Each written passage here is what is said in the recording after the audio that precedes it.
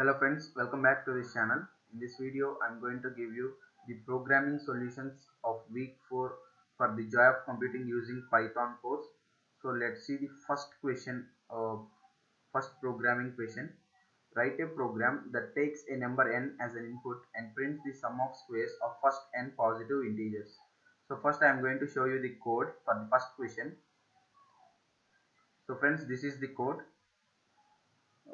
I will zoom this for you.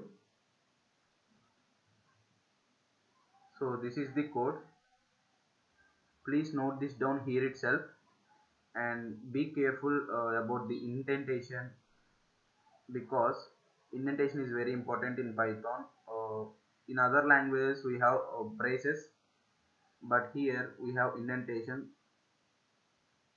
so carefully follow the indentation so that then only you can get the output, otherwise it will not give the output. So this is the code. You can note this down here itself, because notepad is clear to understand. When I go to the compiler, you may not get the clear view like this. So hope you have noted down. So I am zooming back. So I am going to copy this code and paste on the compiler interface.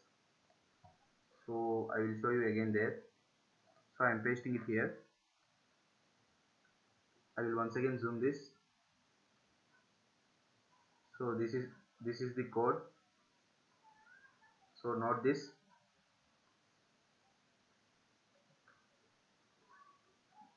Pause the video here itself and take a screenshot, or you can note it down.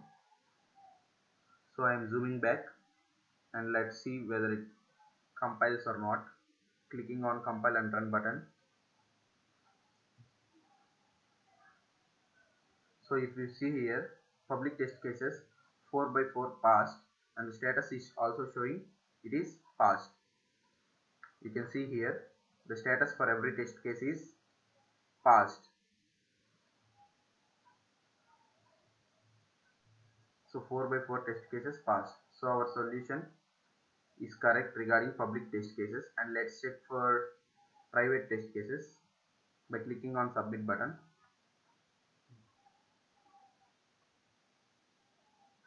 So if you see here, private test cases, there are 4 private test cases and 4 are showing passed. For every test case it is passed. So our solution is 100% correct. So let's move on to the second programming question of week 4. So second programming assignment. Write a program that takes a number n as input and prints the nth power of 2. That means 2 power n we have to print. So here n equal to 4, so we print 2 power 4, that is output is 16. So I will show you a code. It is just 2 lines. This is first question code, and here is the second question. So these 2 lines is the code. There is no indentation here. I will zoom this.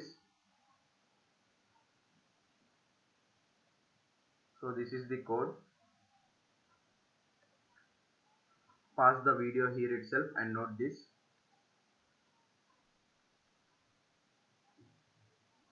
So I am zooming back.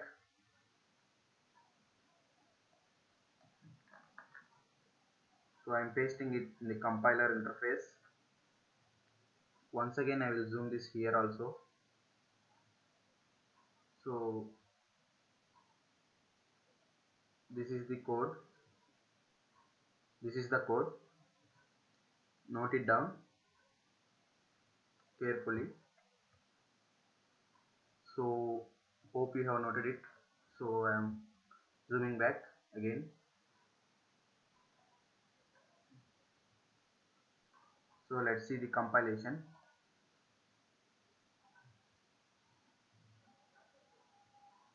So here we have 4 public test cases and 4 by 4 passed. So you can see here the status for every test case, it is passed. Every public test case is passed. Let's check for private test cases. So click on submit button.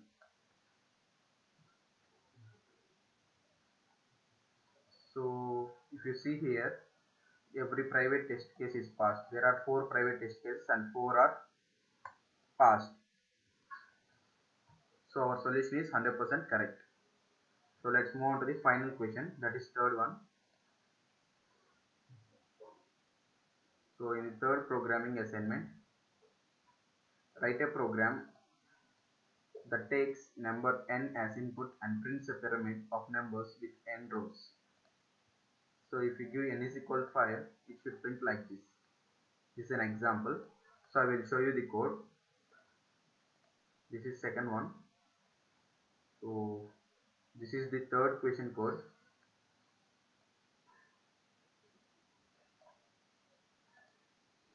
So I am going to copy this. So note it down here itself.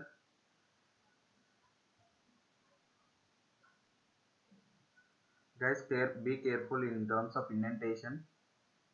It is very important. The x and y should be within the block of for loop, and this for loop is also in the line of indentation of for loop only.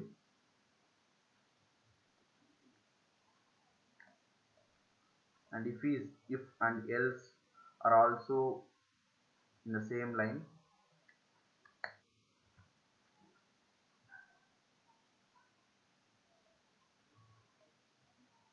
So I am marking the lines here so that you can understand clearly.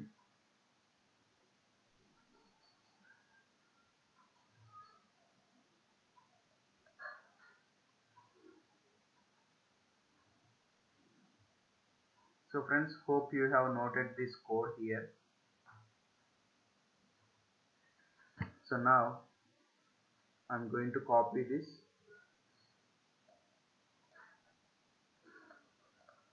You can pause the video here itself and take a screenshot.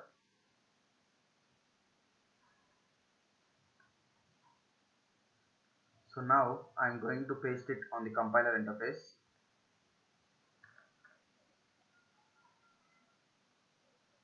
So this is the code. So now I'm going to click on compile and run to test it public test cases. So if you see this public test case 4 by 4 passed, the status is also showing.